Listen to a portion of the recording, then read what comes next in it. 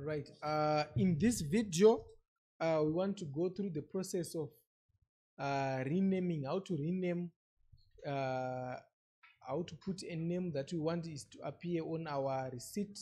So just go to maintenance, then system setup, then you go to POS here, then company name, you remove the name that is appearing here.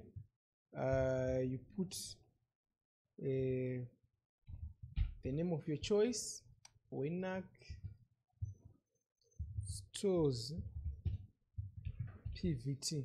So that's the name of my store, and then address you can put number 87 7th Street,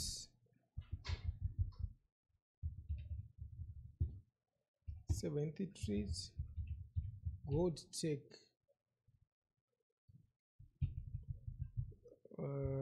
Gold Tech House.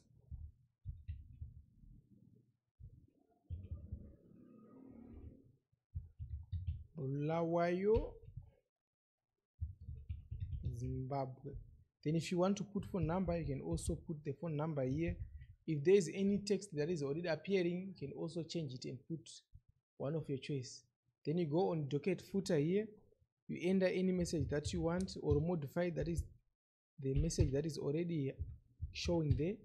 So you write thank you for shopping, and then make sure if you also want the cashier name to appear here, you enter this, you put greater than, and then put less than, just like that, and then you click on save. So that's it for putting your details on the receipts.